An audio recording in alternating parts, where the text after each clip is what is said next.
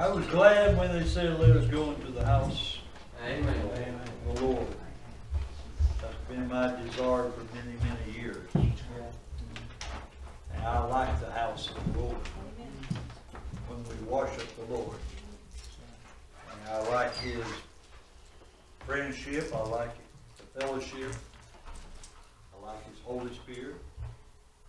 I like to laugh together and cry together and help one another. We all need one another. There's no superheroes. We all need Jesus Christ most of all. None of us can make it without Him. And why would I have a desire to go without Him? Why would I have a desire to use my own strength and ability to preach His Word when I have His strength and His will to help me? Why would I want to preach something on my own when I can be inspired by the Lord? It really doesn't make any sense. Would my message be better than the inspiration of the Lord? Of course not. Do I need His help every day? Of course you do. Does that make me weak? No, it makes me strong. Makes me intelligent. Makes me love Him, makes me appreciate Him. That's right.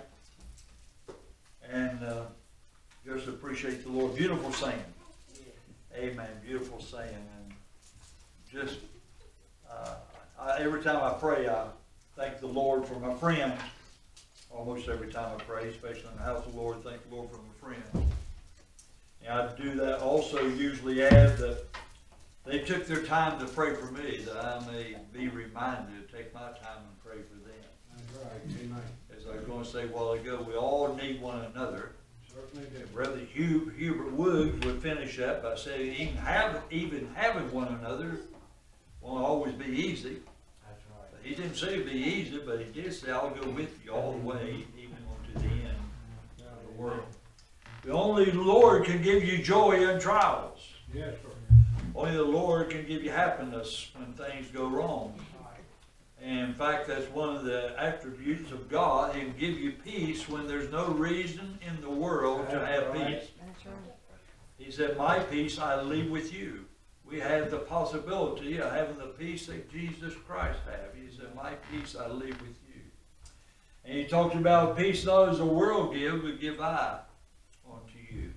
We have the peace against all understanding. He can give us peace. When everything says we shouldn't have peace, we can still have peace because of Jesus Christ. And it's the greatest time that would be the worst time when we're passing on. Most people don't really have, I'm going to use the word privilege, of knowing when they're passing on. They go into a coma, or they maybe for days, or a lot of times. Some do have the privilege, and I've been to the hospital where they have the privilege, as a Christian, they had the privilege to know they was passing on and was very close. And I got to hear them testify about the goodness of God. Amen. Only God can give that peace. Absolutely. That passes all understanding. You can have that peace when you see them leave. Only God can give that peace that passes all understanding. Book of Matthew, 4th chapter. Book of Matthew, the 4th chapter. Beginning at verse 12. Matthew 4, beginning at verse 12. And Lord, we're finishing out the chapter. Now when Jesus had heard that John was cast into prison, he departed unto Galilee. And leaving Nazareth, he came and dwelt in Capernaum, which is up on the sea coast, in the borders of Jebulun and Naphtali, that it might be fulfilled, which was spoken, he says, the prophet, saying, the land of the Zebulun and the land of Naphtali by the way of the sea beyond Jordan, Galilee of the Gentiles. The people which sat in darkness saw great light. And to them that sat in the region of the shadow of death, light is sprung up. From that time Jesus began to preach and to say, repent, for the kingdom of heaven is at hand. And Jesus walking by the Sea of Galilee, saw two brethren, Simon, called Peter, and Andrew his brother, casting a net into the sea, for they were fishers. And he saith unto them, Follow me, and I'll make you fishers of men. And they straightway left their nets and followed him. And going on from thence, he saw other two brethren, James the son of Zebedee, and John his brother, in a ship with Zebedee their father, mending their nets, and he called them. And they immediately left the ship and their father and followed him. And Jesus went about all Galilee, teaching in their synagogue, and preaching the gospel of the kingdom, and healing all manner of sickness, and all manner of disease among the people. And his fame went throughout all Syria.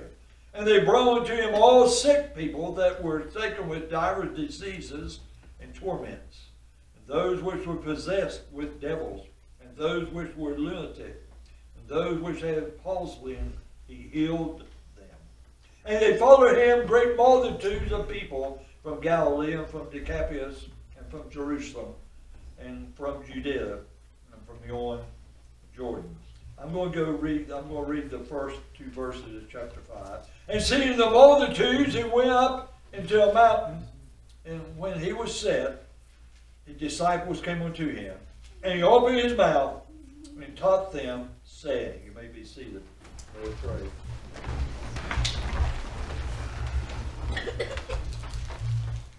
Lord, we thank you for your love and your mercy. Thank you, Lord, for what's been a wonderful evening in the house of God. Lord, our hearts were blessed in song and in prayer. And God, in testimonies. And now, God, we come to this part of the service and the message. And God, as always, we ask you may anoint. First of all, Lord, we always need a physical anointing that we may preach the word of God in the strength of the flesh. But above all of that, God, we ask that you anoint spiritually. May preach thy word in the power of the Spirit, tying together the loose end and filling the void we leave because of our inability to let thy word go out freely. Lord, let us give what you've given us to the best of our abilities. And God, you fill in where we leave, as I said, God, and you help where we leave off. And God, that the message may be for instructions, for helps, for challenges, for callings, whatever it may be, God, that it may fulfill every need. So we thank you, we love you. Apply the message to our heart and ask him for thy anointing. In thy name we pray, dear Jesus. Amen. Amen. Out of this, verse 25. And there followed him great multitudes of people from Galilee, and from Decapolis, and from Jerusalem, from Judea, and from beyond Jordan. Quite a region for that day and age. We can understand Egypt in this day and age, and we're out on social media, we go in our cars, and we come from Parkersburg, or from Gallipolis, or from Huntington, or from Clay, or from Clinton, and went to Charleston because there was somebody there that could heal you. If we knew there was somebody in this day and age, and all the medicine and all the abilities that we have compared to just 20 or 30 or 40 years ago, heart surgery hasn't been around very long. That's right. Transplanting hasn't been around very long. Operation that they can do on the back and on the brain and on a different thing has not been around very long. Most of it has come about in my lifetime. The advancements of these type of surgeries has been in my lifetime. From the open heart surgery to the first ones, to the transplants, the artificial heart, artificial lung, all of this has come about in my lifetime. So we see the advancement, but yet with all those advancements, if someone announcing church at Charleston, I come see a man, amen, that when you see him and he prays, you are healed from your disease, amen. It would be an impossibility to get all the people that would want to come. Yeah, absolutely. But yet when we stand in the pulpits Come on. of the little country churches, and we say, come see a man, Come on. they're not filled. When we read in the Bible every day, come see a man that can do all these things. Yet, we don't take it to heart. So, Yes. Yes. what I want to preach on is having a need and finding Jesus. Having a need and finding Jesus. And I'm going to start off with the story. I gave this and just like I was going to say, I suppose that by now everyone here tonight has heard this story. That the man was overtaken by floodwaters. And you can understand why God will allow this to happen. Probably everybody here, but I'm going to tell it anyway. Everybody know that story even before I get into it?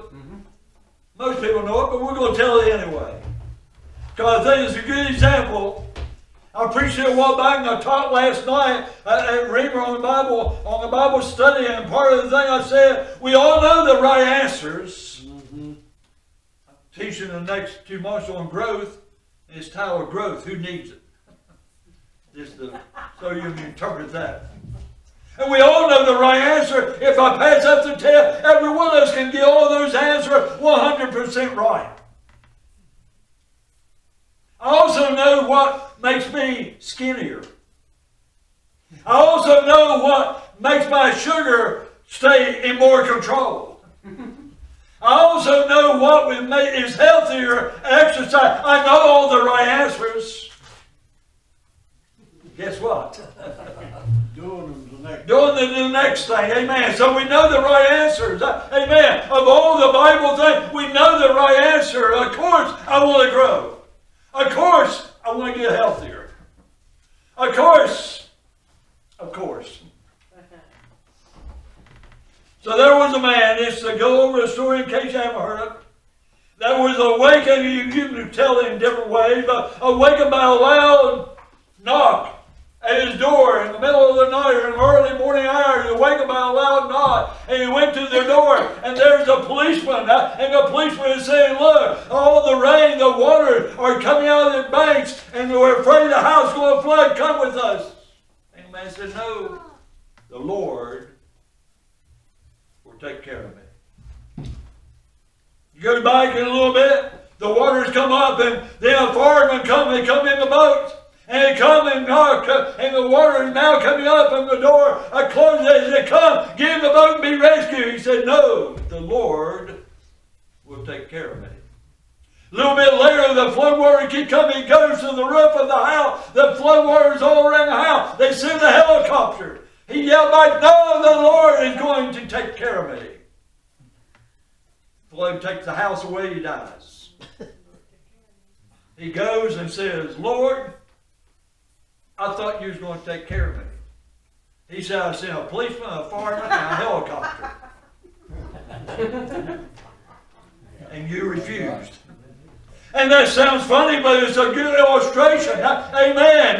We sometimes do not use what the Lord provides. The Lord, the book of James will put it this way, and we're studying James in the Sunday school lesson, but the book of James will put it this way. You see your brother and sister in destitute in daily food. Amen. And clothing, you say unto him, be warm, be filled. Notwithstanding, you give him not those things which he has, or which he has need of. What does it profit him? Amen. If you see me hungry, you say, hey, Clarence, I'll pray for you. Didn't help you a bit. I'd rather say, hey, Clarence, here's your T-bone steak. Yeah. Now, I'm trying to get that thing broken about where you always want to feed us chicken. There's a reason for that. Chicken is cheap. I know why you want to give us chicken. It's not that we love it so much. It's 79 cents a pound. Steak, $8 a pound. What do you think you're going to feed us? Give you a West Virginia steak.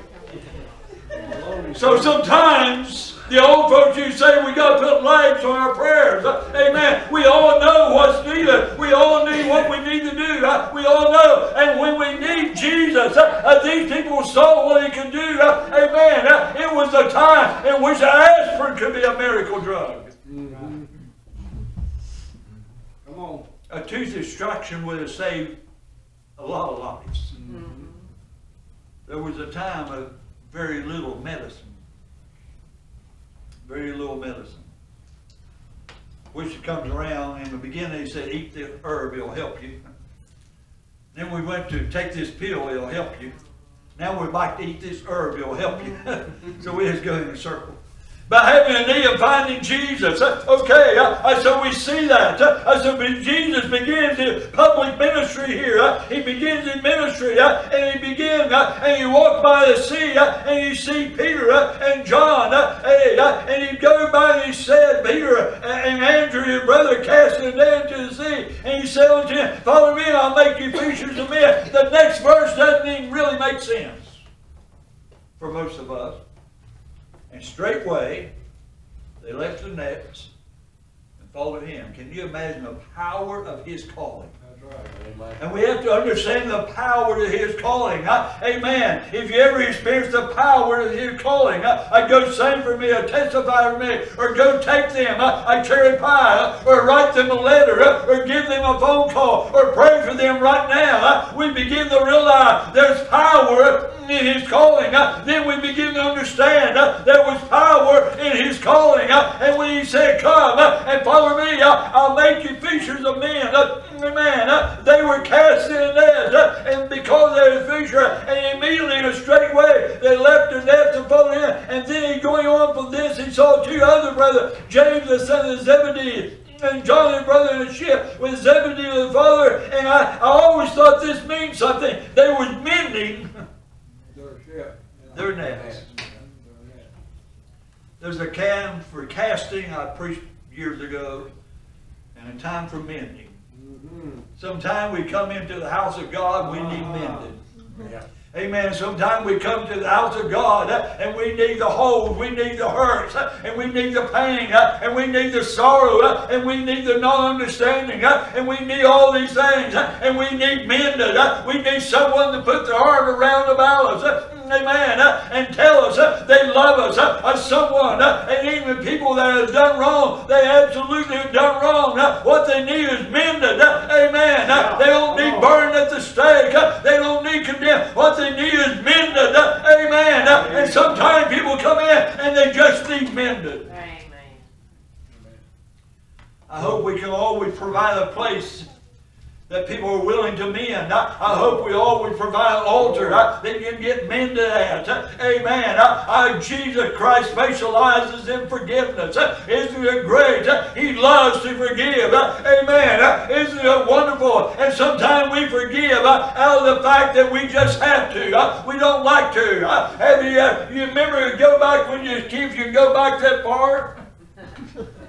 For you older ones. We got go back a couple years, Daniel. Let me go back 60 or so for me. You ever get in a fight with your sibling or something, and the parents say, "Now you tell her you're sorry." Yep, been there and done that. Oh my! And sometimes it might have took 6 hours to get that out of you, or sometimes it might have took a little bit more. Because back then they persuaded. The persuasion was a little quicker than it is now. We had a big weeping willow tree in our front yard, and I know why they call it weeping willow. Amen. I wept many times because of that willow. I remember the day it got cut down. Mom said that thing's getting bugs in it. I realized we may get rid of that tree. I said, "Oh yeah, we got to get that out of here." I was wanting to get that weeping willow tree out of there. But you ever remember apologizing when you didn't want to? You ever remember telling, and that can happen as an adult also. It might happen today. It might happen yesterday. Where you have to say, "I'm sorry." Amen. And when they have forced you to say, "I'm sorry," I'm sorry. But you know what? Jesus, He loves to forgive. That's the difference sometimes in our love and His love. If brother sin against you, forgive. How many times shall I forgive the Lord? 7? Oh no, 70 times. 7. Hey, 70 times. If Jesus, but the good part about that is, the good part the Lord told me one time, He said, "Clarence, if I require you to forgive, and all your flesh, and all the problem, and all the things that you do, and all the things and the flesh hadn't overcome the flesh, and the imperfection. Think how much I forgive. Yeah. Amen. In His perfection. Yeah. I said, wow. Man, if you require me to forgive, oh my goodness, when He explained that to me, forgiveness became so a lot easier. Right? You can do me wrong, and you do me wrong for years. You can walk up and say, Clarence, can you forgive me? I don't have to think about it. I don't have to pray about it.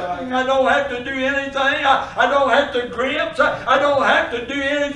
I just simply say, yes, I forgive, because I refuse to let it be in my heart. I'm so glad that God forgives me. I'm so glad that He has forgiven me. And I'm so glad that He specializes and He loves to forgive. Amen. Amen. Thank you. What a blessing. Amen. Jesus loves to forgive. As children, we can always love to say I'm sorry or love to forgive. Amen. We learn very quickly to be greedy. It's the nature. Used to be when my kids would have one candy bar and you go and divide them. Let me tell you. The next statement going about come out of one of their mouth, he or she got a bigger piece than I did. So what I used to do, I read that, I thought, wow, I love that. I said, if I had a candy bar, I say, okay, whoever divides it, the other gets first pick. That's when they learn to measure in precision. That's when they learned about millimeters. That's when they learned about how to divide something exactly in half. It would take them quite a while. Amen. Because the other is going to get first pick. Hey, what did God do us that way? Hey, we need to let others have first pick. We need to let others, amen, we need to love God first. We need to let others second. They're number two.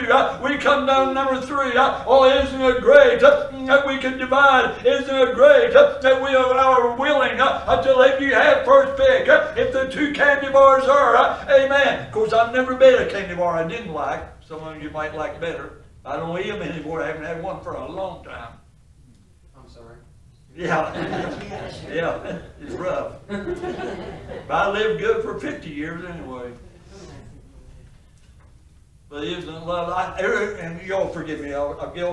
But I go to the grocery store, I laugh today. I was picking up some things, or yesterday, I was going to make some things. I was picking up some celery, I look at it, I glance at it. I get amused at people I lost them. Sometimes you ladies take 10 minutes to pick out.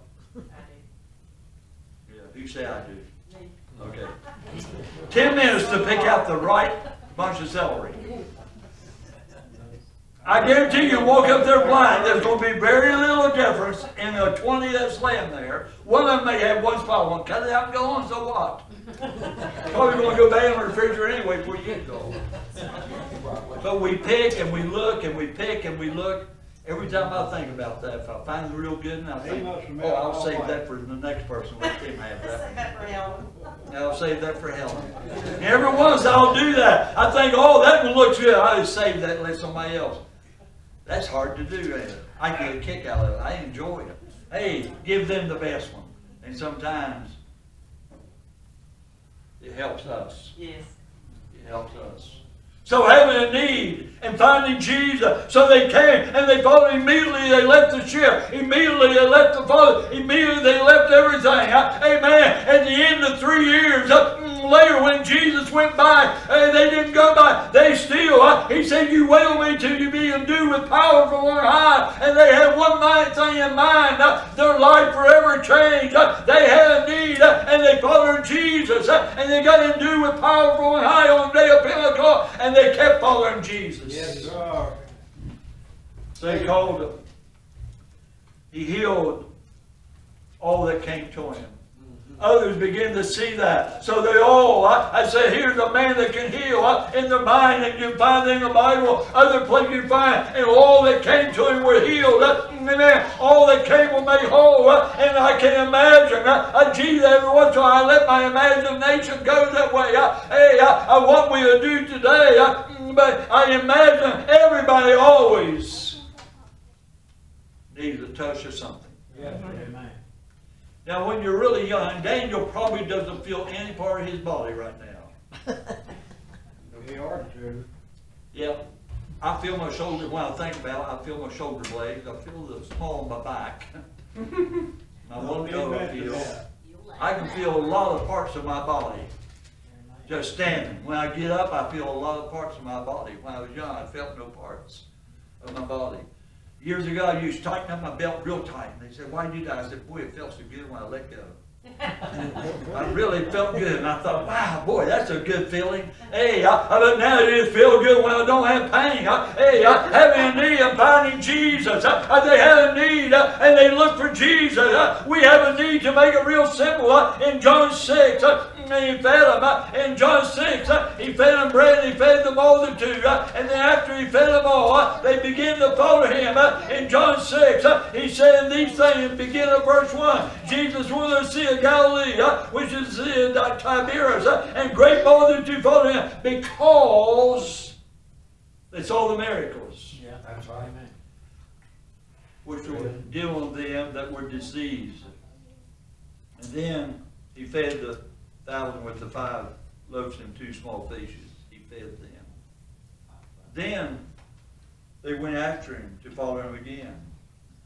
The day followed him, verse 22, people still on the other side of the sea saw there were no one had the boats there, save the one whereinto his disciples were entered.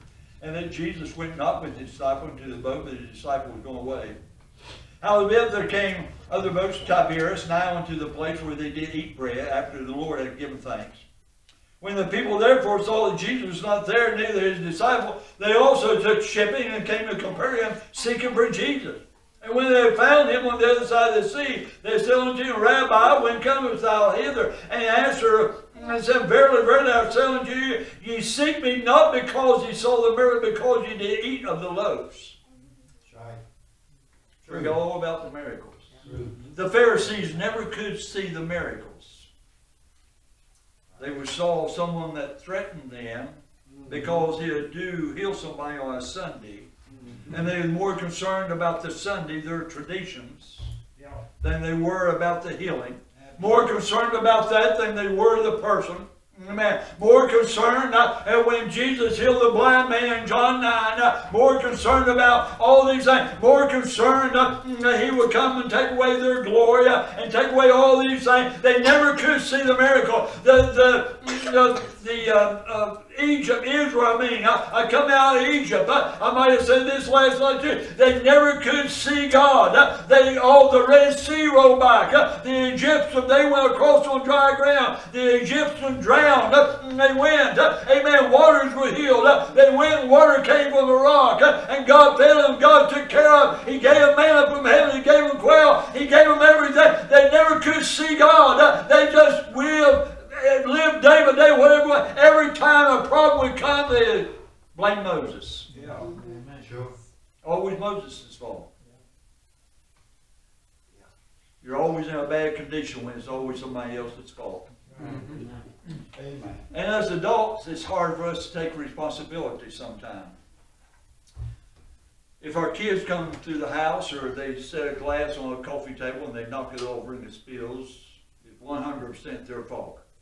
They wasn't paying attention, they're clumsy. I told you over and over again, 100% their fault. When we do it, something caused it. Yeah. Yeah, you have my attention, y'all yelling and screaming around here. You got stuff laying off. It's always something caused it. What we need to do when we sin is say, Lord, it's me. Amen. My brother didn't cause it. My sister didn't cause it. That's right. It's me. Amen. We need to realize that. Right. Amen. He said, look, you don't see the Mary. All you see is the bread. All you see is the natural thing. So many times in life, all we can see is the natural thing. We don't see the spiritual side. We don't see the blessing. We don't see the real bread. We don't see the real manna. Amen. He said that Moses didn't give you that bread. It was my heavenly Father. Amen. That gave you that bread. We need to see the real blessings behind it. We need to see the real blessings in life. And we definitely live in a world now that we're taught that the better you are, the more God gives you. 100% wrong doctrine. Amen. 100% wrong doctrine. First of all, the Apostle Paul then apparently was not very good. Apparently, Apostle Paul was not very good because he died of Paul. And as important as he was, he had to go to work to Make a few tents, and even have enough money to eat. So apparently Apostle Paul, going by that theory, the Apostle Paul, amen. When John and Peter arrived to Pentecost and all the blessings that fell upon them and all the power of God that fell upon them, apparently they wasn't really true Christians then, going by that theory, because you looked at the blind man, the man begging at the gate, the crippled man, and he says, silver and gold have I none. That's right. They weren't just making the excuse we use when we see something. Right, yeah, they wasn't just, making an excuse. And they did something else we're always told not to do. They made eye contact. We always told, don't look, don't look. A lot easier to pass it up if you don't look. Silver and gold have I none, but such I have I give unto you. In the name of Jesus Christ of Nazareth, arise and walk. And walk and leap in, praising God. Amen. Peter and John did not become rich by preaching the gospel. Paul did not become rich by preaching the gospel. Amen. So many, but nowadays we set aside the richer you are, the more righteous you must be, direct against the word of God. Amen. You can't tell the condition of a person's soul by what kind of house they live in or what kind of car they live in. Most people wealthy cannot be humble. That's right. No. And thankful. That's right. And humble. I used to say it this way. The good thing about being poor, you can be blessed in so many ways. Amen. Have you all ever been to the point when you went out, on the way out to the car, you said, please, Lord, let us start. Please, please, Lord, let us start. I mean, it will start a prayer life real early in the morning. Yeah. You get in contact with God real early. Please, please, Lord, please let us start. And back in the days when you had 30-way oil in cold weather, we didn't have all the gray, whatever, Daniel. And in cold weather, your engine went something like, whoa. Yeah. Whoa. Whoa. If you're lucky. If you're lucky. I haven't even built fires under. So they go, whoa. Remember those days? Oh, yeah. Now, I used to always do that, and I say, now you're going to work, not going to church, because you're going to church where I probably won't start anyway, it's too cold. Y'all get that? Oh, yeah. That's right. That's right. So we've been there. We've done that. And we prayed. Amen. Amen. We prayed and we sought after God in so many ways. There's so many ways we need it. Amen. If you're wealthy, and I always say it this way, and I'm going to close very shortly. If you own a bread factory, only a few special people can own the bread factory and sit down with one slice of bread. That's right. Look at that. Say, thank you, Lord, Amen. for the food you give me. Amen. And mean it with all their heart. That's right. Come on. If That's you own right. the bread factory. Let me tell you, Mom will tell you about Clarence Blackwell, the prisoner of war in World War II. He said, y'all that said, I won't eat that or I'm not hungry, all I can tell you is, you've never been hungry. That's right. That's right. As a prisoner of war, Amen. they eat grass, they eat anything they could get. Absolutely. He said, all I can tell you is you've never been hungry. Amen. If you're hungry and thirst after righteousness, you shall be filled. Amen. Amen. But we look and sometimes we forget to see God. We look for the material things nowadays more than it's ever been. Everything's about the material thing. Everything's about the material things. Hey, it's about Jesus Christ in my life. And it should be about Jesus Christ in your life. Amen. When I have a need, amen, I seek Jesus. When I don't have a need, I seek Jesus. When I have to have a scripture to help me through the day, I seek Jesus. When everything's going right, I still seek Jesus. He's my friend in the daytime. He's my friend at nighttime. He's my friend in good weather and bad weather. He's my friend when I have great needs. He's my friend when I don't have so many needs. He's my friend in every message, amen, that I have. Amen. He's always my friend. I want to seek Jesus. All sickness, and we're closed. All sickness is not healed. Especially in LA, we're not going into all that. And all sickness wasn't healed in those days. Amen. Jesus didn't pray a general prayer. He didn't stand in the temple in Jerusalem. He didn't say, let all the world be healed. He could have. If he would have said, let all the world be healed, every disease in all the world, everybody would be healed at that very moment. Amen. He could have called more than Lazarus from the grave. Amen. Sure. He wasn't limited to one. He raised other dead. He didn't call them from the grave.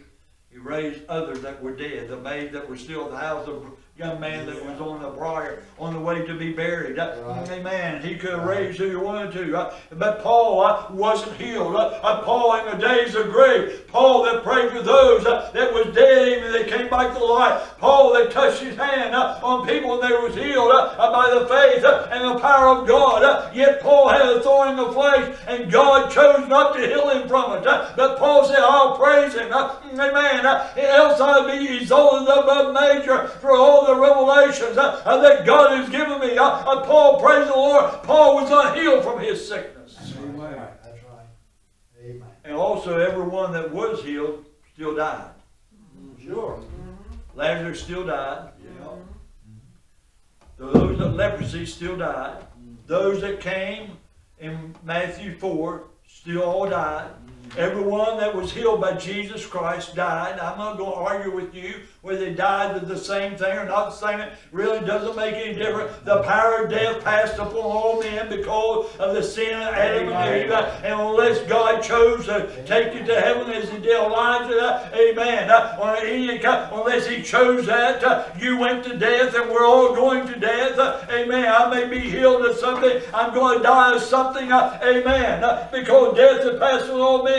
All that come. So all is not healed physically. Everybody is not healed physically. But let me tell you something. That everybody is healed. Sin sick. If you're sin sick, let whosoever will and come and take of the water of life freely. If you're sin sick, amen, you can come and let you seek Jesus. Having a need, find Jesus. Amen. You need peace, find Jesus. Yes. Couple things I'll never pray that it would be God's will. Now, don't jump on the conclusions yet. Because it's always That's- His will. If you come to be saved, I'll never say, if your will, Lord, save them. No. It is His will. Amen. I've never prayed in my life someone come to be saved. Lord, if it be your will, save them.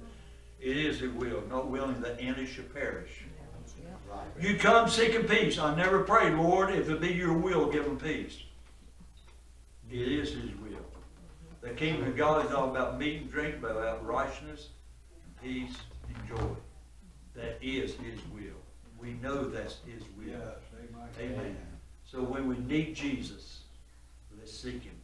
Let us pray. Lord, we thank you. We love you. And we pray, God, we've done what you have us to do, God. And we thank you for being with us for a beautiful evening in the house of the Lord. Yes. And Lord God, we pray if there's any needs, God, that they come forth and we'll pray together one with another. As I tell the church here lately many times, I say, look beside of you, to the right, to the left, look before you and look behind you. And you're going to see in every personal life there's been failure at one time or another.